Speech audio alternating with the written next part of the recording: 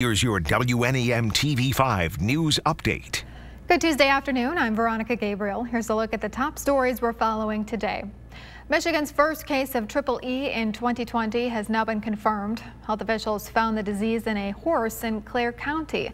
Health officials say Triple E is a viral disease transmitted by mosquitoes to both humans and animals. It's one of the most dangerous mosquito-borne diseases in the U.S., and it can develop into severe encephalitis. In 2019, Michigan experienced its worst outbreak of Triple E ever recorded in the state, with 10 human cases. That includes 6 deaths and 50 cases in animals. We're learning Governor Whitmer is scheduled to speak at the Democratic National Convention. The speakers were announced this morning. The governor is scheduled for Monday, August 17th. Other leaders are also scheduled that day, including Senator Bernie Sanders and former First Lady Michelle Obama. We're expecting the Democratic vice presidential nominee to be announced sometime this week. That person will give remarks on Wednesday, August 19th. Well, state investigators will start looking at the remaining portion of the failed Edenville Dam. Its failure and the failure of the Sanford Lake Dam destroyed 150 houses and caused more than $200 million in damage to Midland County. The state says it took over assessing a dam because its owner, Boise Hydro, failed to comply with a federal court order to look into what additional work might be needed to stabilize it. Boise Hydro has now filed for bankruptcy protection. Midland will host a virtual town hall tonight as it faces the aftermath of the historic flood and the ongoing pandemic. The panel features several local leaders and will take questions through Zoom.